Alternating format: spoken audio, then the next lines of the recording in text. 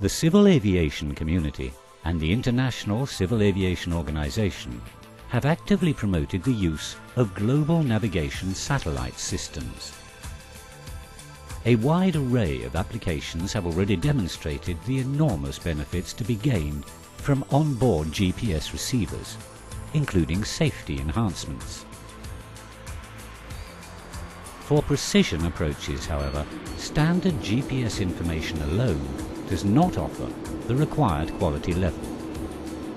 The Ground-Based Augmentation System, GBAS, is a system that provides enhanced GPS positioning to aircraft, with the accuracy, integrity, continuity and availability that precision approaches demand.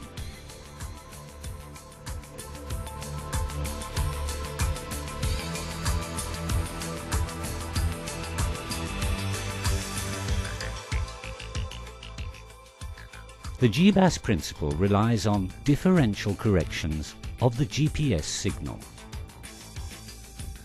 A ground station is fitted with a number of GPS receivers. Given the pinpointed position of the receivers, errors in the received signal can be measured and corrections calculated. Together with final approach information, these corrections are transmitted to the aircraft via VHF data broadcast.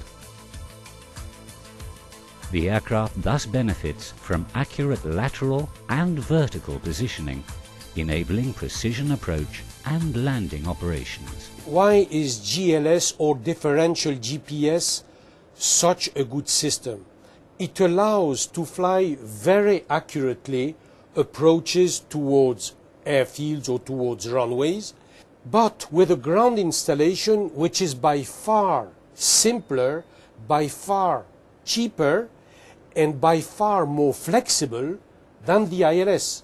The ILS is a fantastic system, but the ILS, for each runway you need to have antennas, you need to have calibration exercises every year, etc., etc.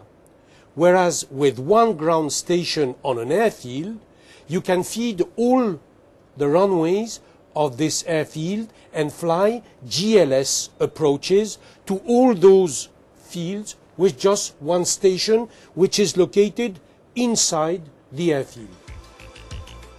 Airbus has developed a GLS program for the A320, A340 and A380 families. An intensive flight test campaign has been carried out in Toulouse, with some additional flights in Sydney. Also, under the European project Optimal, additional tests on interoperability and geographical impact have been conducted in Malaga, in Spain. On board the aircraft, Airbus has chosen to integrate GLS like the ILS, capitalizing on existing aircrew practice. The procedure, the displays and the warnings are all the same as for ILS, keeping GLS training to a minimum.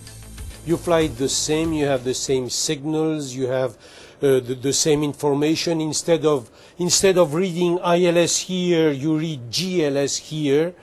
Instead of having here a frequency, you read what we call a channel. But for the rest, it's exactly the same thing. You fly it exactly the same way. Exactly the same way.